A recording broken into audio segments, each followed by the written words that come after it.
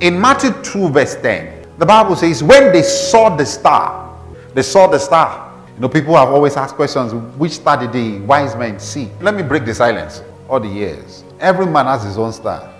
Praise God. And your star can be seen in the sky. Are you following me? I know as an African, it's easy to believe because in African church, there's a lot of prayer against. Hey, yeah. Oh, yeah, you know.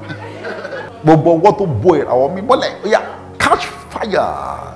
You know, that kind of prayer is common in African church. So it's easier for you to embrace what I just said. But I can show you theologically from the Bible.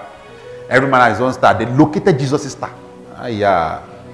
They couldn't cover it, but they located it. It means it doesn't matter where you are. The people can locate your star. Are you following me? Good. Lord Jesus. Let me go off a little. Many times, your star has an assignment. One of the assignments of your star is to bring helpers to you. So when an helper is looking for you, where are you? Where is this man? Where is Shola? Where is Festus? The helper looks for your star. When he finds your star, the star keeps leading him in that direction. And starts saying, okay, turn right. Now turn left. Now that is the way he is. Then you say, okay, please, who is Festus? I want to give him 20 million. Hallelujah.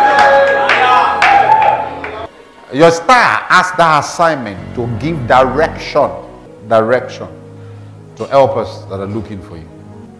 But so if he has the ability to give direction to the helpers that are looking for you, an angel of darkness can clothe himself as light and say, I am his helper.